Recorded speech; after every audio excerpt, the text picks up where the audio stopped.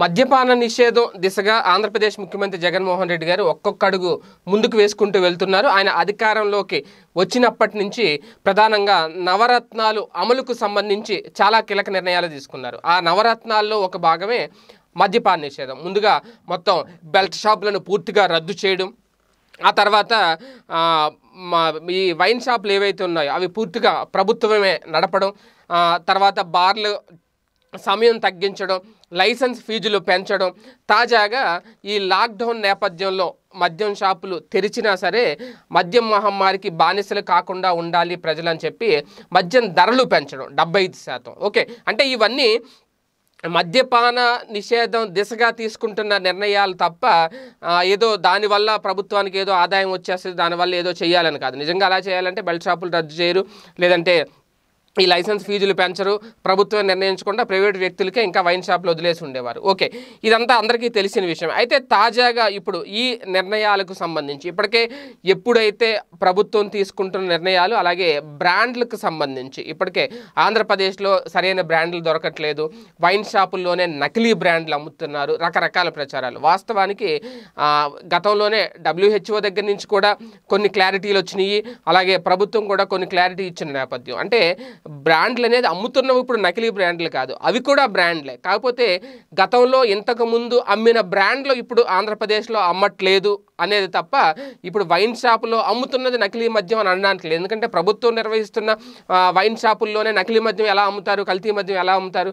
ఖచ్చితంగా అది ప్రభుత్వం ఏ డిస్టిలరీల దగ్గర నుంచి ఆ మద్యాన్ని అమ్ముతుందో వాళ్ళకి కొత్త కంపెనీలకు కొత్త డిస్టిలరీకి అవకాశం ఇవ్వడం, అలాగే ఆ మద్యం విషయంలో మార్పులు తీసుకురావడం. ఎందుకంటే WHO చెప్పిన దాన్ని బట్టి ఎప్పుడు ఒక వ్యక్తి ఒకే బ్రాండ్ వాడడం వల్ల ఆరోగ్యకరమైన ఇబ్బందులు ఎదురవడం, అలాగే బ్రాండ్లు మార్చడం వల్ల ఆ మద్యానికి దూరం అయ్యే అవకాశం ఉంటుంది అని కూడా క్లారిటీ ఇవ్వడం. ఈ నేపథ్యంలోనే బ్రాండ్లు మార్పుది. ఎందుకంటే అన్ని రకాల బ్రాండ్లు మారుతున్నప్పుడు వాళ్ళు కూడా మద్యపానానికి దూరం అవుతారు, అంటే ఈ తాగుడు అలవాటుని క్రమంగా తగ్గించుకునే అవకాశం ఉంటుంది అనేది. అయితే తాజాగా దీని మీదే రఘు గారు చేసిన వ్యాఖ్యలు ఇప్పుడు సంచలనంగా మారాయి సోషల్ మీడియాలో. మద్యం రేట్లు పెంచినందువల్ల లేదంటే షాపులు తగ్గించడం వల్ల తాగే వాళ్ళు తగ్గుతారు అని అనుకోవడం కరెక్ట్ కాదు అని చెప్పి ఇప్పుడు తాజాగా ఆయన కామెంట్ చేశారు. ఈ రీసెంట్గా ఒక టీవీ ఛానల్కి ఇచ్చిన ఇంటర్వ్యూలో ఇప్పుడు అది సోషల్ మీడియాలో బాగా వైరల్ అవుతుంది.